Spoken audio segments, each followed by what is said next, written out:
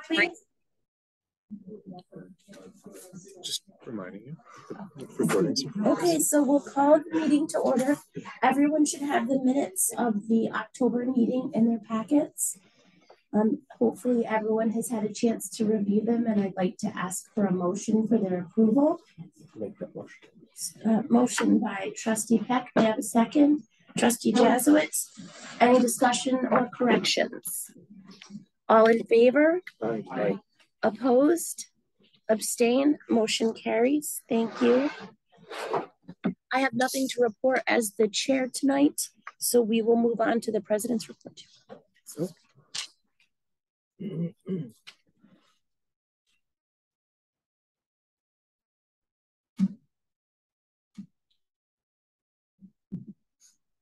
Okay, thank you. It is a special evening this evening, and if you look at the back of the room, and they're soon going to be at the front of the room, we have a nice crowd here to recognize two of our outstanding groups of athletes. Our athletic director, Kevin Jones, unfortunately couldn't be here this evening. He's currently playing Mohawk Valley across the parking lot. So after the meeting, we're done in time and you want to go see the men, you should be able to see the men's team. The women are playing right now. But I want to start with our soccer team. And so come on up, guys, and coach.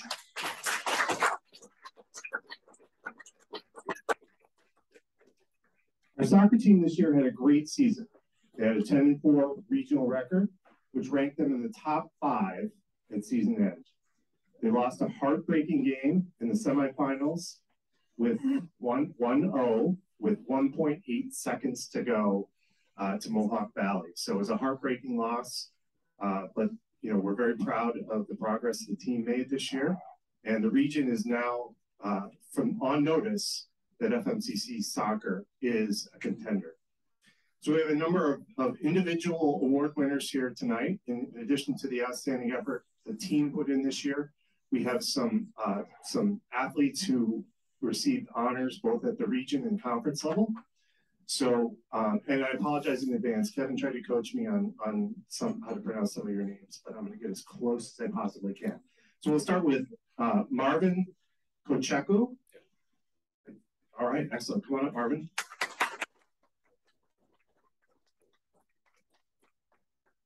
Marvin earned Region 3 first team honors and also Mountain Valley Conference first team. So congratulations. Next, I want to bring up Roberto Salinas. Congratulations. Roberto earned Mountain Valley Conference first team. Next, we have Daryl Cabasel. They get close. Yeah. And Daryl earned Region 3 second team honors. So congratulations. Curtis Arnold. Curtis is not here this evening with us, but Curtis earned Region 3 second team and Mountain Valley Conference first team honors. And Lewis Potter Scarborough. Lewis made the Region 3 third team, so congratulations. And we also have Caitlin Van Heusen. Was also honored with Region 3 third team and Mountain Valley Conference first team.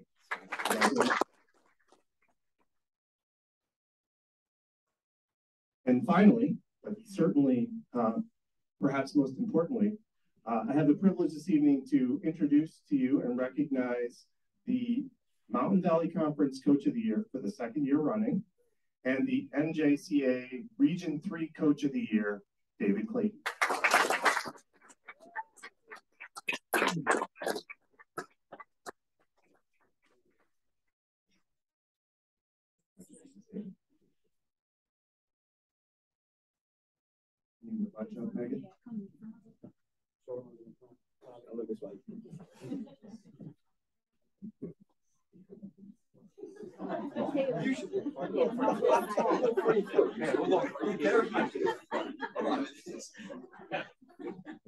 From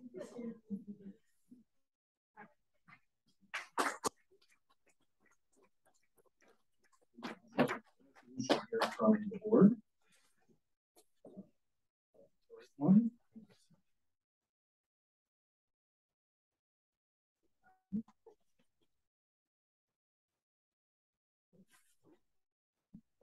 So very quickly, I just want to read this resolution for David. So whereas David Clayton has demonstrated success as head coach of the men's soccer team, having led the team to a 10-4 record and a top 5 ranking in the region, Coach Clayton was voted Region 3 Coach of the Year by his peers. And I just want to add at this point that this is the first time that between Kevin and I, we can remember that we've had a Region 3 soccer coach since the late 70s. So it's kind of a big deal.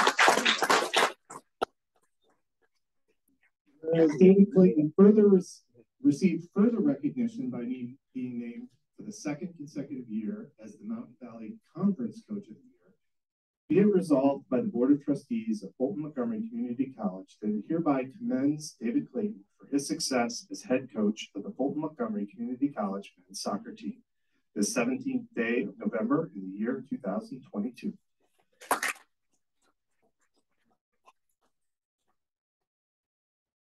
I'm not really much of a talker unless we're out on the field, but that's not true, by the way. It's true. No, we really had a great group, both men's and women's. You know, we had a good group of kids return, and then some, you know, strong kids came in and helped out the team as well. We had a little bit of a rocky start and a couple of games where we played 4 in 5 days, which tends to be hard when you're playing 90 minutes. So a few of those losses would have been probably not losses had those been spread out. But, you know, the team did exactly what I wanted them to do. Came 1.8 seconds short, which is, like you said, heartbreaking. But everybody knew that we were a top team in the region. All year long, we were ranked number 3 by the coaches poll, behind Genesee and Herkimer, who fought each other for a spot in the national championship. So when you're playing against teams like we play against that are made up of Division I and Division II players, you know, these guys did an excellent job. Same for the Caitlin, especially. Kept us in games. Without her, it would have probably been pretty ugly. So just thank you very much for noticing that. And, you know, all the credit goes to the kids because they're the ones that put in all the work. So thank you. At this point, I'd like to welcome Coach Euler and the Lady Raiders.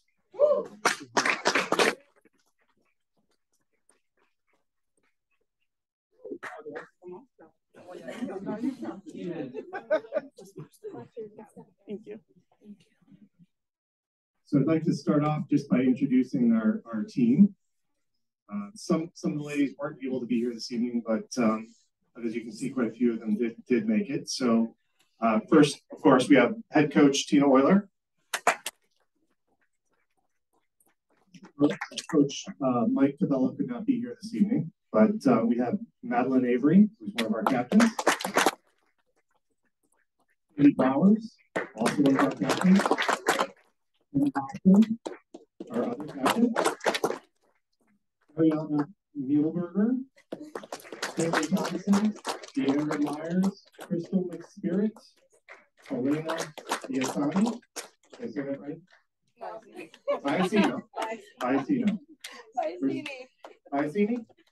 Thank you. That's why she's one of the captains. Mercedes Lugo, Nelson, and Ariana King. So I just want to talk a little bit about the team achievements this year. They had an overall record of 26-6. They were the 2022 NJCAA Region 3 champions. We're also the District A champions. The district ladies got to participate in the national tournament this year, and they finished 8th place, so we're very proud of them. This time of our program has advanced to the national tournament, so that was a huge accomplishment. They had an undefeated Mountain Valley Conference championship. They were the tournament champions, obviously. last year, they were the tournament, or they were the Region 3 runners-up. They were also the conference champions last year. And their 2-year overall record is 41-8. So that's pretty impressive. So like the men's program, we have some individual honors to talk about as well. And we'll start with Captain Avery. So Madeline, will you come on up? Madeline was the 2022 NJCAA Region 3 Player of the Year. The Mountain Valley Conference Player of the Year. And that would lead you to conclude that she was also first all-region. First team. She was also on the national tournament all-tournament team. So congratulations. Sadie?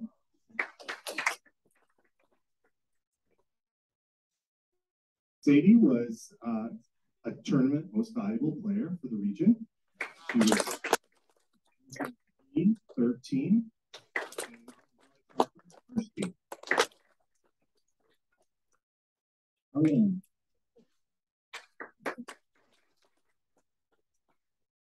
Ariana was Region 3 all-region third team.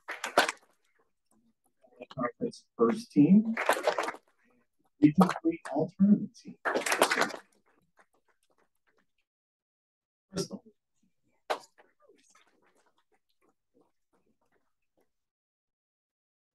Crystal was Region 3 all-tournament team. And Deandra. Not it. Coach, come on up. So, Coach, for the second consecutive year, you are Mountain Valley Conference Coach of the Year. Congratulations. We do have a couple of resolutions that I'd like to present to you. The first one we'll do is for the team. So then I should grab the one for the team, right? So the FMCC Lady Raiders volleyball team have demonstrated success. Come on up here, ladies. By the way. This is for all of you. Demonstrated success with a 41-8 record over the past 2 years, which includes Mountain Valley Conference Championships. It's tough for me to say. Both years, and NJCAA District A and Region 3 championships in 2022 with an undefeated 2022 conference season and an 8th place finish at the 2002 NJCAA National Tournament. Whereas the FMCC Lady Raiders received further recognition with multiple players receiving Mountain Valley Conference and NJCAA regional honors, be it resolved by the Board of Trustees of Fulton-Montgomery Community College that it hereby commends the Lady Raiders volleyball team for their success in the Mountain Valley Conference, the NJCAA Region 3, and the nation, the 17th day of November in the year 2022.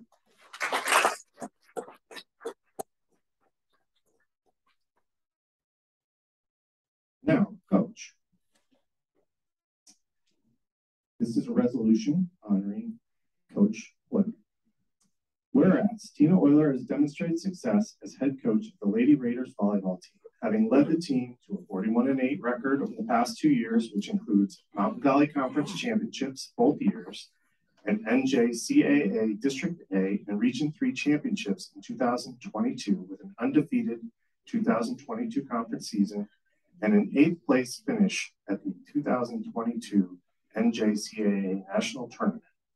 Whereas Tina has further been recognized by being named for the 2nd consecutive year as the Mountain Valley Conference Coach of the Year, be it resolved by the Board of Trustees of Fulton-Montgomery Community College that it hereby commends Tina Euler for her success as head coach of the Fulton-Montgomery Community College Lady Raiders volleyball team, the 17th day of November in the year 2022.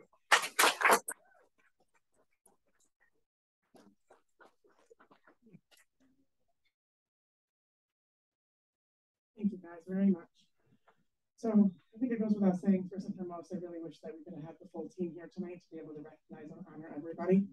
Doesn't feel the same without everyone. Secondly, I really just need to say what an immense honor and pleasure it has been to coach this group of young ladies. Most, actually everybody here who has been with us for 2 years. We're graduating 9 sophomores this season. So it's a huge recruitment year for us this year. Hoping to come right back strong next year and be able to do the same thing. I believe it's every player's dream, but it's definitely every coach's dream to win a regional title and to make it to the national tournament. Something that I've been dreaming. I have to have been here for at least 10 years as an assistant coach and a head coach, maybe a little bit longer. I'll live the rest of my life remembering this experience, and I hope that the girls remember the life experiences we've had throughout this season, and just really treasure the season we had, because not many teams get the season that we have together. I also have to say that we've had an incredible amount of support from everybody from FM. I have to recognize, Kevin Jones for the amount of work that he's put into the volleyball program this year, and all of the support. Having him with us at regionals was it's just an incredible honor to be able to have the support of your athletic director at regionals, running along the bleacher stands, just as nervous and as excited for us to be able to win and pull that out. And just, you could see how stressed he was, as much as us coaches were, to have the support of the soccer team this year and last year. But this year, it was phenomenal. And I don't know that I can ever remember the amount of support that I think that our team also provided to the soccer team, as well as just having, the support and the love and the cheering and the excitement from the crowd. It really helps, but it also, I think it just really creates a lifetime of memories for everybody. And I got to thank Meg for the amount of, just the support that she offers us, the pictures. She makes you all look good, right? Yeah. Especially if she gets my eyes open. And then, last but not least, I got to thank Dave for the commitment that he showed our FM volleyball team this year. He put up a lot. We'll put it that way, right? Yeah, and he pretty much let us do whatever we wanted as far as who was picking what music and how loud you were playing it. But really, it meant the world. I don't know that many schools would have the support from everybody from the college to, from admissions to the president to your athletic director and just your other teams in the school. I don't know that everybody has that same level of support, and I know that I appreciated that this year. Thank you.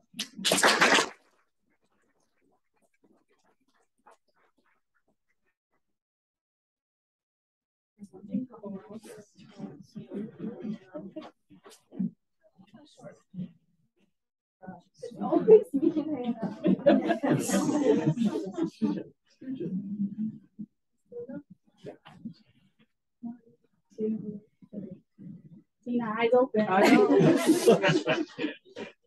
All right, hold on. Hold on. I love. This one was.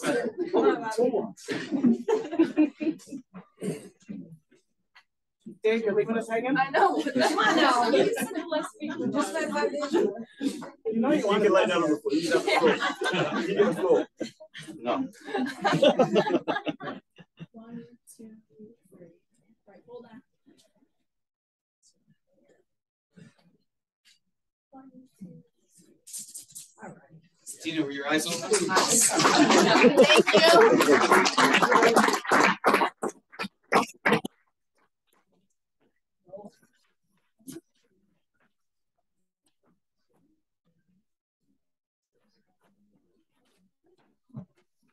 Thank you.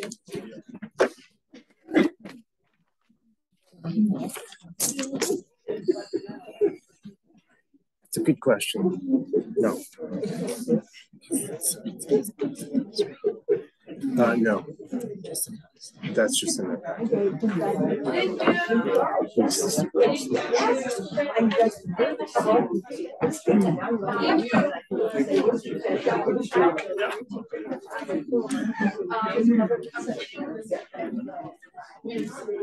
Thank you, guys.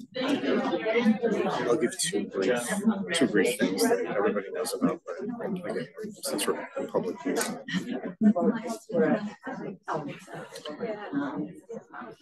So I have two additional items that I'll make as part of my report.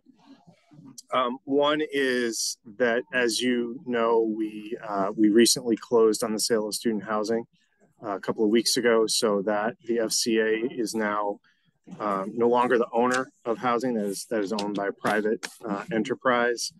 We're still working through the process with the USDA to close out the obligation, the loan obligation, but they did sign their satisfaction of mortgage paperwork and transfer the property. So that chapter has closed and we're moving on. And then the second is just to follow up on the water main break. You know, obviously we've been now a week or so without water spurting out of the ground, and the repairs have been made. We have some temporary repairs on the pavement just because we recognize that the temperatures were going to be plummeting, and we begin to spread salt and sand, and that there's no way that the concrete was going to cure in time. So the insurance company did agree with our approach to do just temporary asphalt patches until the warm weather comes in the spring.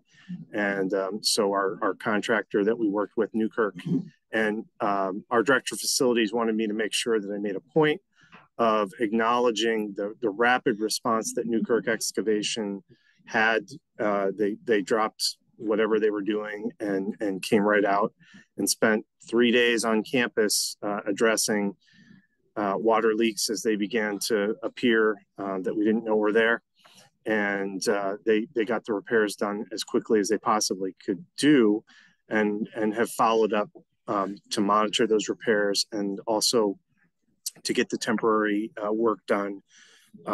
So we do want to acknowledge the fine work and the excellent response that we got from Newkirk, and they will be coming back in the spring to do the permanent concrete repairs. And as I said, the insurance company agreed with that approach, and so hopefully, you know, despite the loss of time and the inconvenience of all of that, you know, our insurance should cover that. I'm sure we'll see it in our premiums next year, but that's why I guess you have insurance. So that is all that I prepared for this evening, but I'm happy to answer any questions about those items or anything else.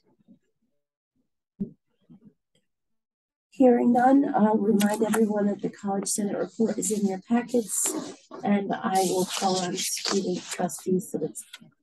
Madam Chair, so today we will be just kind of touching upon some of the things that we have been discussing as we do now due to that water main break. We had a bit of an alteration in the scheduling for some of our meetings for the month of November.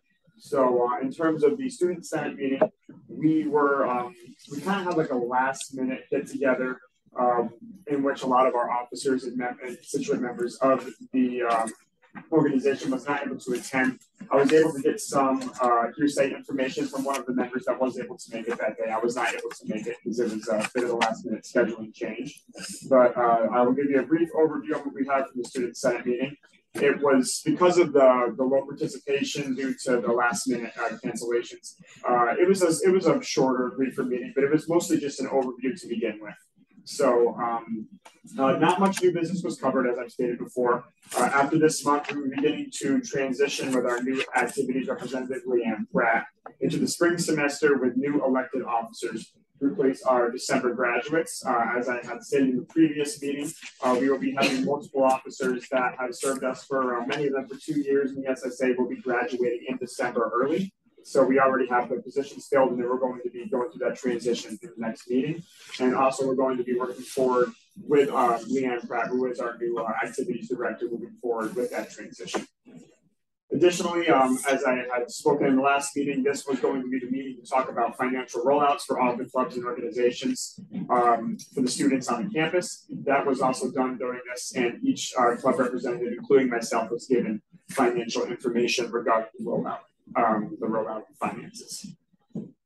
For academics, we'll do a brief overview. As most of us all know, especially myself and my fellow students, this is we're getting into the crunch time of fall semester. A lot of nerves are running high. A lot of studying. A lot of people are starting to crowd in and get some tutoring in. So starting to wind down the fall semester. Early admission students are continuing to fill the common areas and libraries, so that's a huge plus. I see a lot of them all the time. And continuation from the last meeting, nothing but good things to hear. So it's been a great thing to see so much positive reciprocation from our younger students. There has been a noticeable increase in participation in the free-for-all drop-in study reviews with the STEM review program, and our teachers who delegate their time to do that for the students. So that is a huge advantage. A lot of the students have been taking advantage of more noticeably as we've been getting into the closer end towards the end of the semester. Students who were participating in the drop-in tutoring sessions, I was able to kind of get alongside some of them and ask them if it's been helping them, and a lot of them says that they've had a lot of them say they have a lot of positive things to say about it, and a lot of people have had a good reciprocation as well in terms of marks going up and also better results in the classroom, which is what we're all here for. So that's really good to hear. On the other side, a little bit more about clubs. So we still are in, a lot of us are still in the planning stages. Some clubs are starting to take initiative and do some on-campus events. My club that I'm the head of, the Student Nurse Association, has begun an initiative to start our annual fall food drive for the Raiders Relief Food Pantry. That started a few days ago, and we have posted flyers and boxes around the campus to notify the student body about this procedure that we're going to be taking through. And I also have been in contact with Robin Town. I sent out a template email and also a picture of the flyer, and we're going to do a mass email, most likely at the start of next week, to send out to the student body to get more awareness for that. And club censuses. So I've talked to a multitude of the club leaders. They have told me that most of the amounts in terms of our club census is on the lower side this year. This is somewhat anticipated because ever since we hit that bit of that roadblock of COVID, a lot of participation in in-person activities has gone down a little bit. So this was something that we anticipated. So we're hoping to get a little more interest in the upcoming spring semester, when we'll most likely also have more incoming students as well. So that kind of touches upon the clubs and the student senate, and also the academics portion. This was mostly a brief overview of the things that we had going on.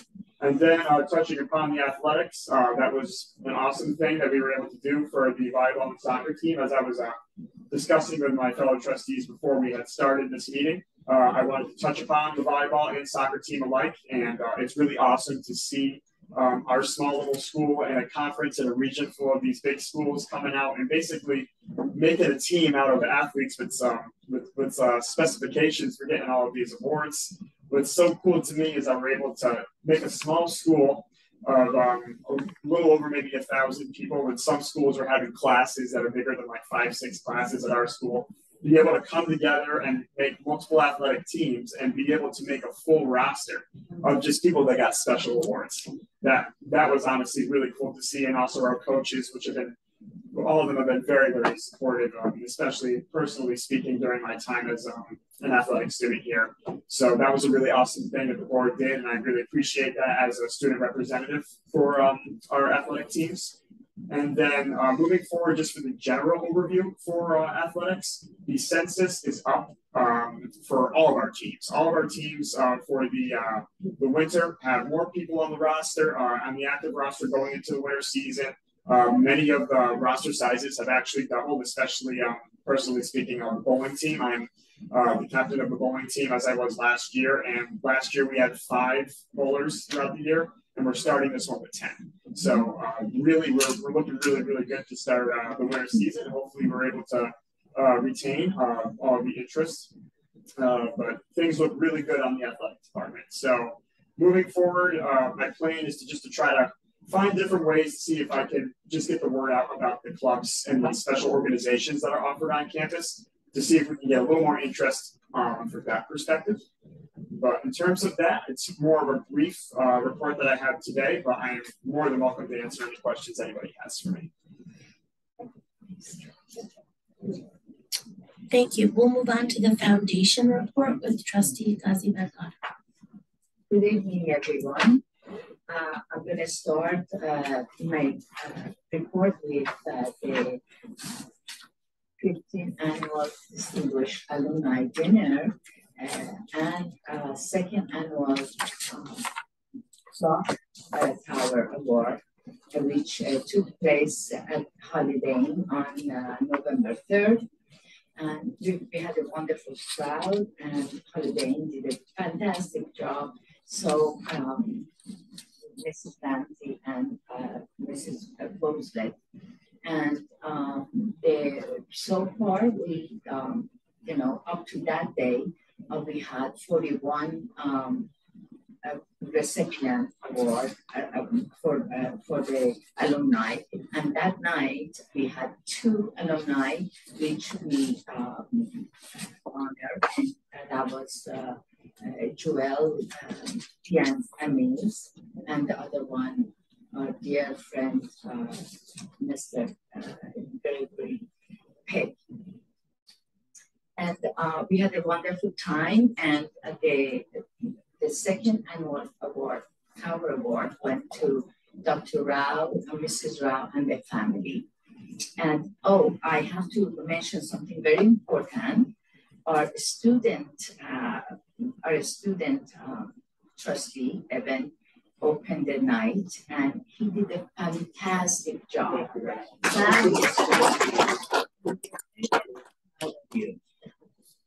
The second thing is a scholarship, which is for $191,000. This is for this academic year. And the name of the recipient, along with the donors, it is in the booklet that they gave away at that night. Annual appeal is getting ready to be made, and it's going to be toward the end of this month. And Foundation would like to both board, meaning Foundation board as well as trustee, for 100% support. It doesn't matter how much, but as long as we have 100% support, we appreciate that.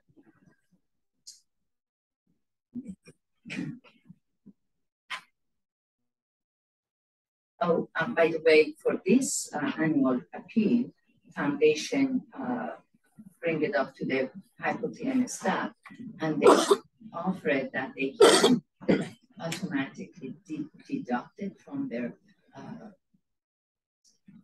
salary, and some of them, they already sign up for it. Foundation starting significant fundraising, which is for the building of the athletic field. And this athletic field is going to be used, it has multiple purposes, and it's very good. The appraisal approximately cost is $5 million. From this $5 million, Foundation need to raise $2.5 million.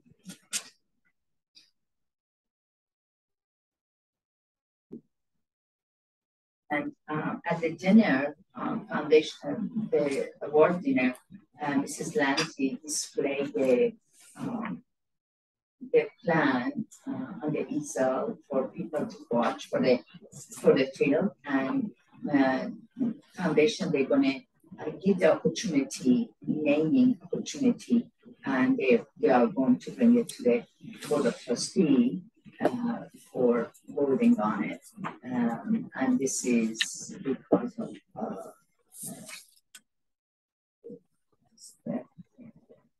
policy 1790.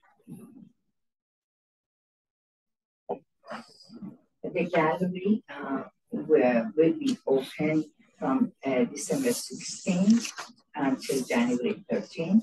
And the artist's name is Brianna Wilson, and she's from Shore.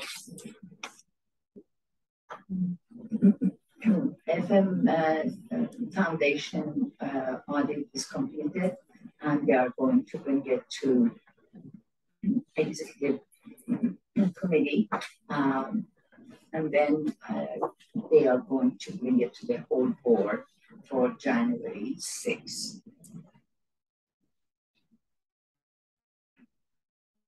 Golf tournament for 2023 is going to be at Fox Run on May 25th. And please mark your calendar. And last but not least, Foundation will be participating in Giving Tuesday, November 29th. It will be on Instagram, excuse me, Facebook, and connect to the website for Foundation. If anybody wants to give with that, I don't know if he said anything. No, I don't think so. But with that, I conclude my report. If there's no question, you don't have any addition to it, Mrs. Lancy. The only comment is that we have such great teams that we should great fields to display. This is going to benefit us because these days all the community colleges are competing and students are looking for what is extra, and that's how we have a beautiful campus, and this is going to be added to it. And I think Mrs. Lancy will raise 2 million. No problem for her. Yes, no problem for her. Yeah. With that, I conclude my report, Madam Chair. Thank you. We'll move on to finance with Trustee Wilson. Thank you. The expense graphs are included in your packet again this month. The expense summary budget versus actual for the period of 9/1/22 to 8/31/23, which is 17% of our fiscal year. Today, actual expenses and encumbrances are 15% of budget.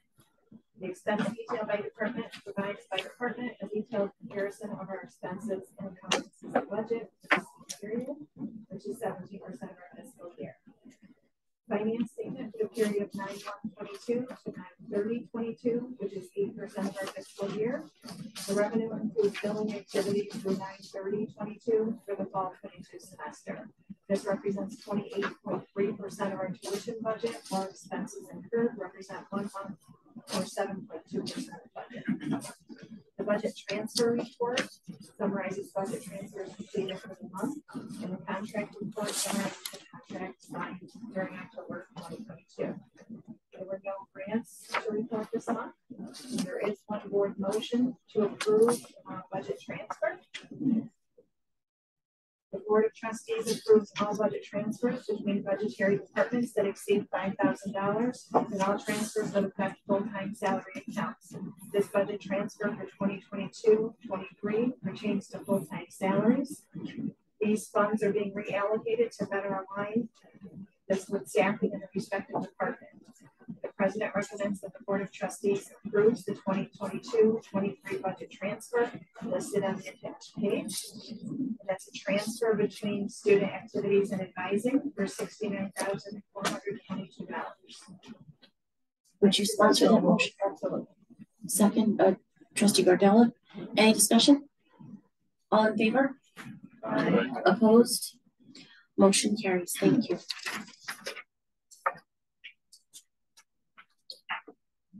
Building and grounds with Trustee Landria. Thank you, Madam Chair. As usual, the president has always stole my thunder, but I would like to make a comment, obviously, on November 1st, suffer was stuck back here at the college. But I have to tell you, I'm very fortunate that the situation was handled professionally and in a timely manner.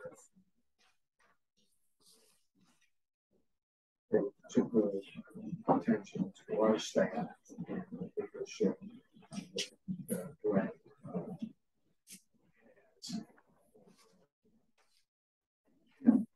we are very honored and proud of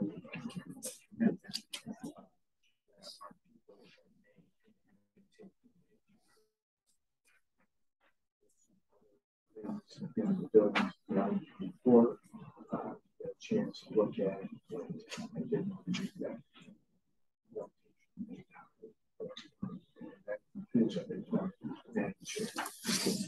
Thank you. Moving on to academic affairs with Trustee Gardella. Thank you, Madam Chair.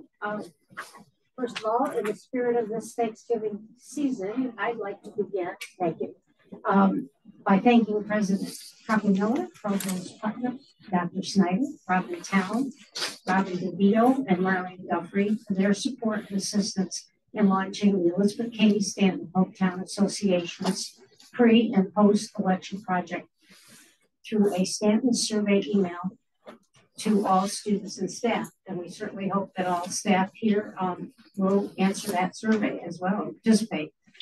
We were interested as an association in the diversity component of FMCC because our association also wants to encourage diversity among members and among the community members as well. And to see how that diversity might have played out in the results of the students and staff in terms of their comments on the election issues that they were concerned about and that brought them to the polls. We certainly know that nationwide students turned out full force, and that was very, very encouraging, as I'm sure Evan will agree, and all of us here will agree.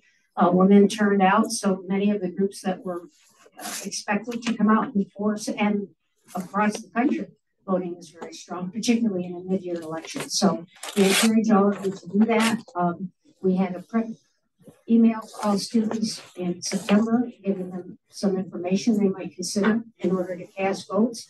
And then we had the survey just go out this week, and there will be a reminder. So Evan, do whatever you can to remind people to take that survey, please. We're really pleased with this town and gown opportunity, as we always are. The Stanton Association was having an excellent rapport with many groups on campus and much support in making the town and gown work. So thank you all.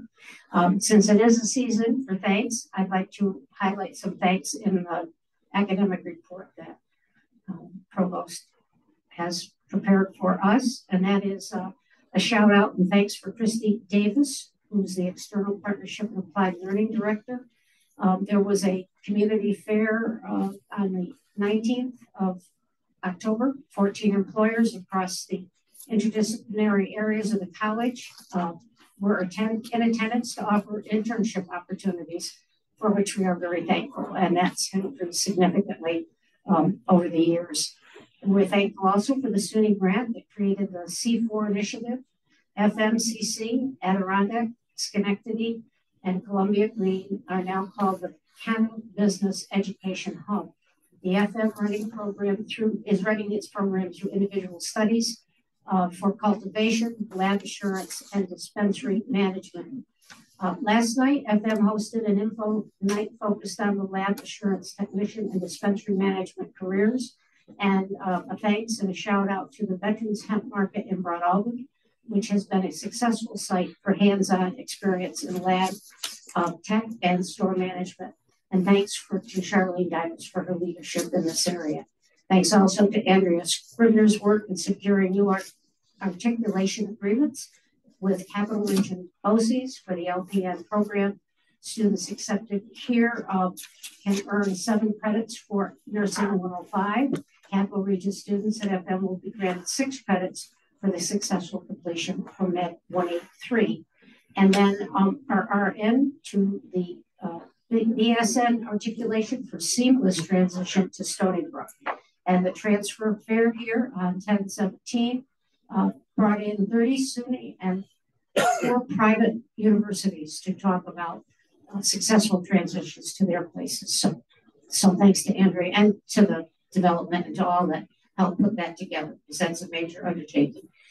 You're going to be seeing and hearing more about the Gen Ed requirements that are changing, and all of the FM faculty will be, in all divisions will be involved in that.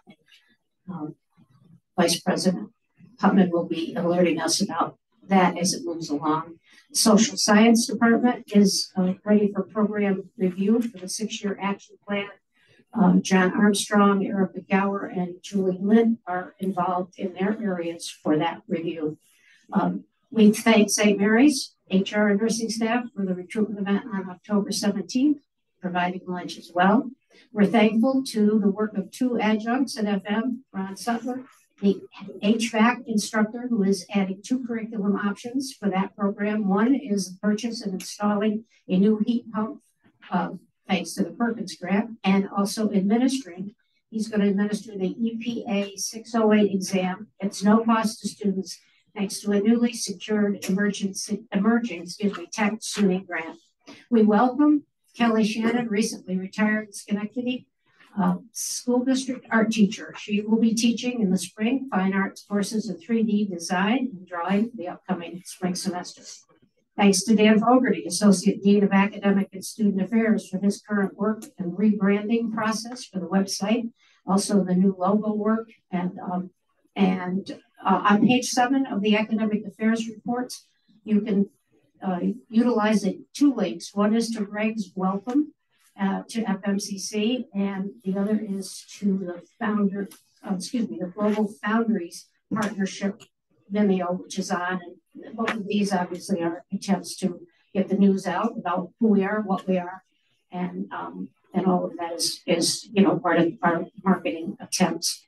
The alumni spotlight of Dan Fogarty has really taken hold with that, social media, so that current students and faculty administration keep up with where our students are now. And so we're going to give a shout out to Sonali Kumar, criminal justice major, whose new job is at Nike as a project administrator, to Haley Johnson Martin in the teacher assistance program, working in an area school now, and who plans to pursue her bachelor's in the spring.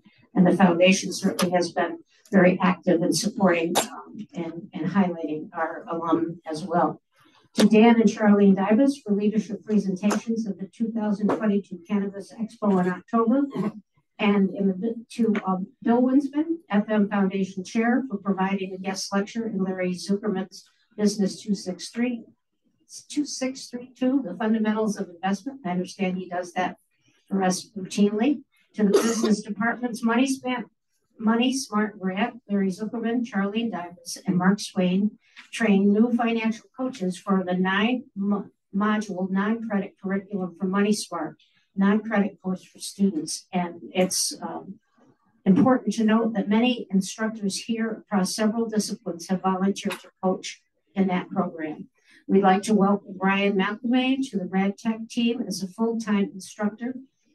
He has an interesting background in infectious diseases and global health policy, and he taught ESL in Korea. He sounds exactly like the kind of fellow that both Carlin and Cohen will put to very good use. And finally, thanks to Carolyn Bates' friends at Slate River Farms for donating 85 pounds of grass-fed beef. And also in the report of the Rad Tech on page 9, there's an interesting summary of the credentialing accomplishments and the employment rates for the Rad Tech program. So we have many people throughout the campus all over to thank. And indeed, we are thankful, and I'm thankful to work with this wonderful group of trustees and Diane Boslitz, who has the job of herding cats. Okay, so thank you very much and happy Thanksgiving. Thank you. Moving on to student affairs with Trustee Saladin. Thank you, Madam Chair. I also want to thank again Jackie for your concise report. Very, very nice. For fall 2022, FM has enrolled 1,830 students. This represents 1,108 full-time equivalent students. Highlights of the student affairs, student engagement at the Commons. The Commons Spirit Week was held October 31st through November 4th. The activities involved theme days, including Wicked Raider Wednesday, where students, faculty, and staff wore FMCC college gear and posted selfies to the new FMCC student involvement Facebook group. Leanne Pratt, coordinator for student involvement, is actively engaged in new social media opportunities to promote campus events. This helps to inform students and the broader community of what is happening on campus. The Commons also held an open house, official open house on October 31st, 2022 to promote the space as supporting academic success and to foster a sense of community. I also want to say November 15th was the Health Professions Open House. The 16th was STEM Open House, and the 17th was Business. Today was Business and Liberal Arts Open House, and I can imagine how wonderful they were. Thank you. The newly developed area is being utilized by more students in comparison to last year. The TRIO EOP study area had 576 visits by students in the month of October. This is 223 more visits by students over this time last year. The Commons is truly supporting strategic goal number 2, the equitable student experience, connecting and fostering meaningful relationships to build a sense of belonging for all students. And in the sensory and relaxing room, it's completed, and thanks in large part to assistance from Beth Carpenter and Karen Schaefer, who offered their creative skills. The sensory room provides a calming refuge for students and others in the campus community who have sensory special needs to decompress and regain focus. In addition to the bubble wall, crash pad, aromatherapy, and stress balls that it previously held, it is now boasting a relaxing picture of mountains, a yoga pad, upright swivel seating, and other amenities. Take advantage of it. A new seasonal affective disorder therapy lamp has also been installed. Students began using the room October 26th. The new website progresses. It's coming together nicely, highlighting themes including, but are not limited to, the FMCC difference, academic program and individual studies offerings, college stats, faculty bios, admissions, financial aid, student accounts, and student experience sections. Consultant Rob Pelmary helped coordinate the website committee held on October 6th and tasked members with conducting an extensive review of their department's current website pages and to provide specific recommendations of the content to carry over to the new website. The website committee includes the following people: Laura Laporte, Becky Cosacria, Arlene Spencer, Jared DeMagistris, Robin Town, Dan Fogarty, and Dan Town. And that concludes my report.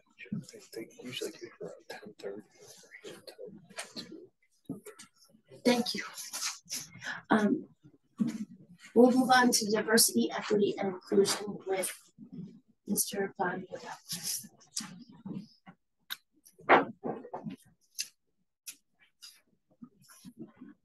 Sorry. All right. Well, thank you. I thought that was the mic. I'm going to skip down a little bit, quite a bit on here. So I think this club and sustainable living club becomes more actively integrating diversity, equity, and inclusion into it. That's a real positive. I think this has to be driven by the students primarily. The human rights class has gotten really interesting. I've learned quite a bit in there, and we have a new term, LGBTQIA++. And the importance of the A on that is that's an ally. So there's more trainings going on in some areas of people who are allies to supporting diversity. And that makes me feel a little bit better because I've talked about my race, gender, age. You know, now I can say I'm an ally. It's a little bit better, which I always was that one. So that is interesting because it's inclusive of others. And that is so important. Now, a parallel thought from that class came up with a woman who referred to as African American. She said, that's an incorrect term because it's not just from Africa, they're separate countries. So we get into how prejudice works, lumping people into particular groups. I think this was really crucial. And you saw that with the hate crimes towards Asians. One of the discussions that came out of that is, well, there's a whole lot of different people who are Asians. And so the more we have these discussions, I think the more important it is as we start to sort of differentiate between people and also find some common ground with that. We also got into an issue about talked about the golden rule of religious and secular ethics as one of the foundations of diversity and equity and inclusion. Sometimes these perspectives start to pull people apart. Well, let's find the common ground instead. If you want to read somebody interesting, take a look at Karen Armstrong in her chart of compassion. It's a very interesting statement on religion, not to denigrate others. And I know for some of this is a difficult topic, but these are the things that we do need to talk about in a civil manner. Consistent with that was learning more about the actual human rights documents. Some of the documents are out there as a foundation to stand on.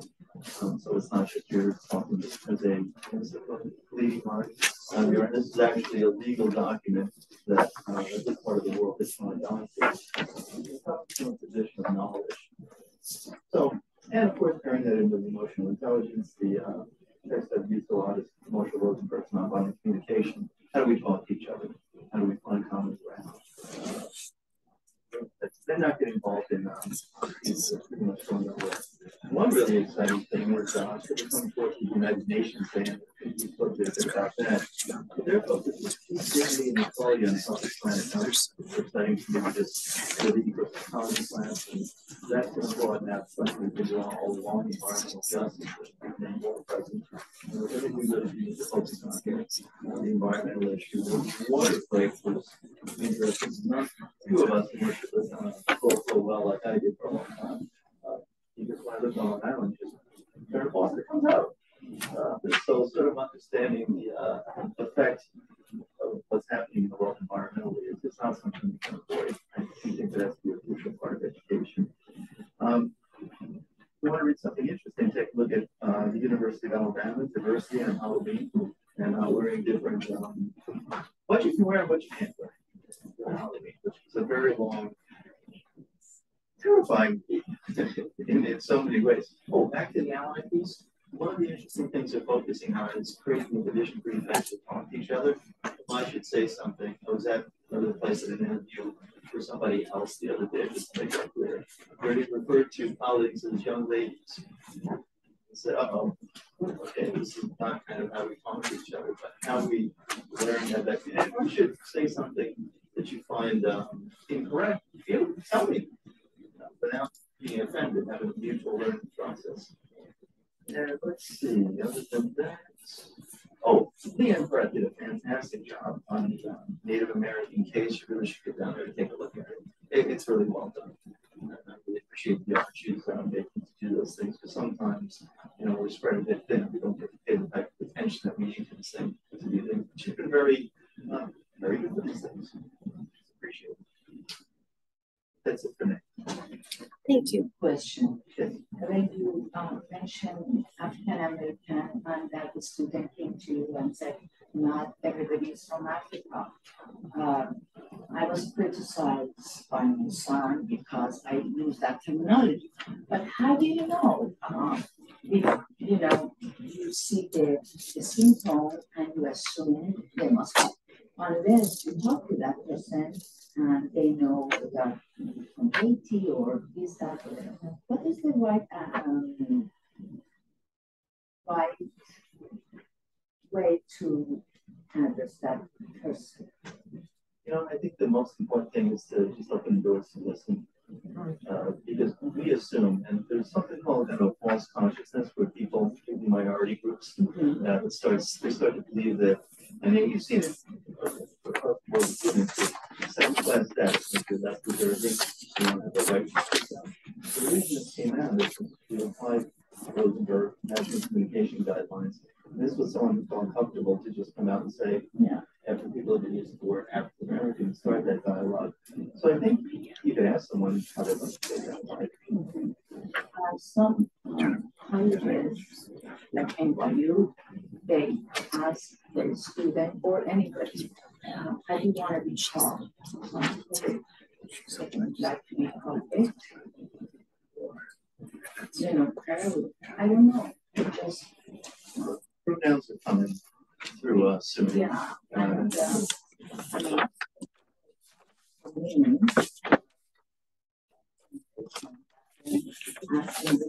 and what is the right path to go to call that person that they don't get offended? Just ask. Just ask, how do you want me to call you? Yeah, yeah. Yeah, I was introduced to my first person identified as they like 4 years ago. And something happened. And I said, they. I just didn't register. And I said, okay.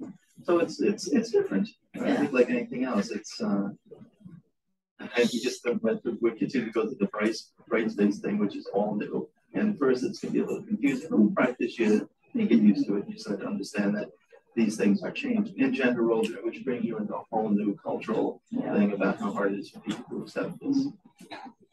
Can you imagine to ask somebody, how do you want me to call you? 6 months later, you forget.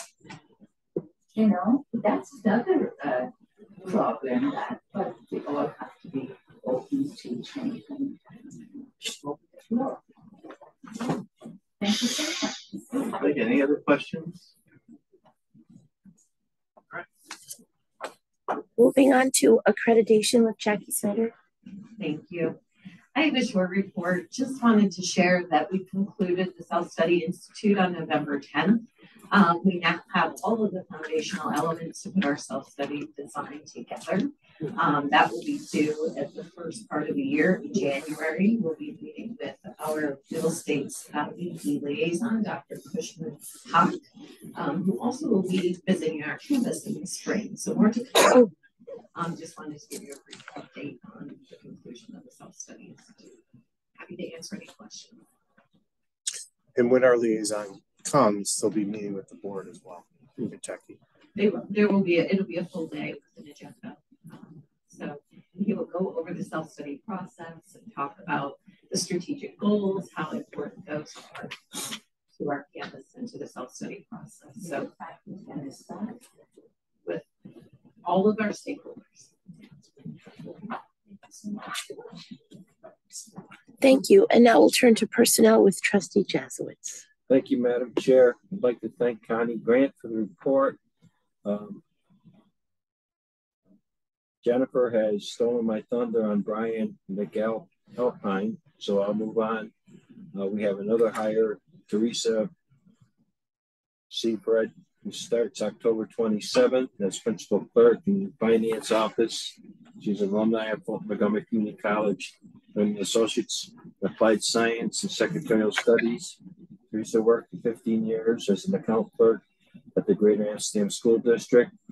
Prior to that position, she was a medical office clerk for New Dimension in healthcare and assistant billing clerk for Japco Tasher, MD. There's a vacancy search going on for a step director full-time. It's grant funded. Recruitment coordinator and communication specialist full-time. Senior account clerk full-time. And that will conclude my report, Madam Chair, unless there's any questions.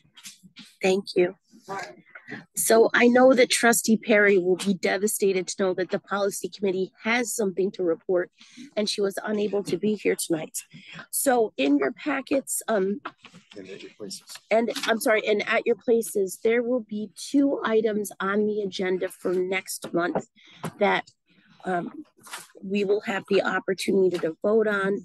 There is a now irrelevant policy requiring that first-year students live in student housing, that full-time students who relocate to attend college. Since no college affiliated entity currently owns any college housing, there would be a motion to rescind that policy. And then there's also some proposed changes to the student use of drugs and alcohol, which really just appears to be cleaning up some grammatical and other language. There's nothing terribly substantive. So they're in your packets for review and they will be on the agendas for a vote next month. At this time, do any trustees have any other business to come before the board? I do not identify any reason tonight that we would have to go into executive session, but we will be holding a mini retreat at the conclusion of the meeting for the purpose of discussing collective bargaining. Yes. So with that, I would entertain a motion to adjourn the meeting. Trustee Gardella, Trustee Salamak, any opposition? All in favor? Thank you. Meeting is adjourned.